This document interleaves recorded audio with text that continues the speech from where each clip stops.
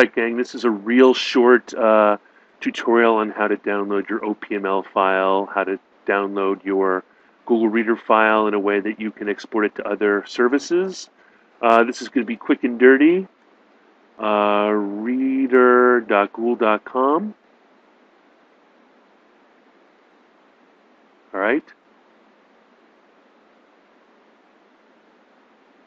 Okay. Then go to this pull-down menu. Go to Reader Settings.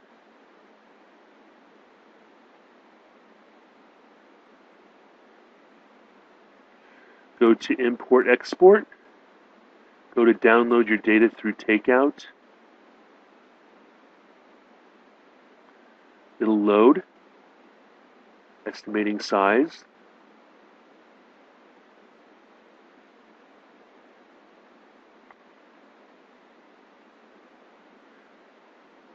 Create archive.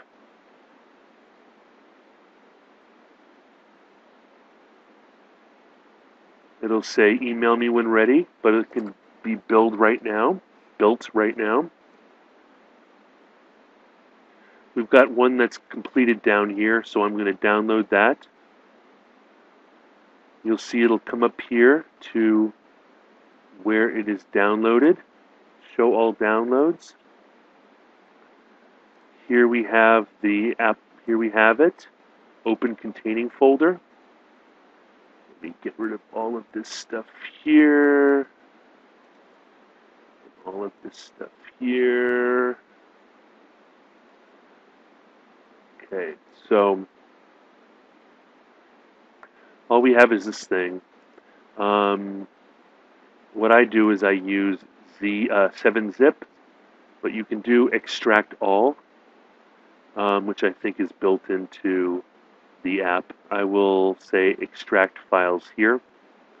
You can do extract all using the built-in tool. Open that. There's a folder called Reader. Right here, you can just get rid of all of these things for the export unless you know that your third-party thing is going to support that. I usually call this Google Reader Export .opml. However, the default is XML, so you can always just call it whatever you want to. .xml. I'm not going to go into what you do with these things right now. You see there's XML documents, but I hope you find this useful.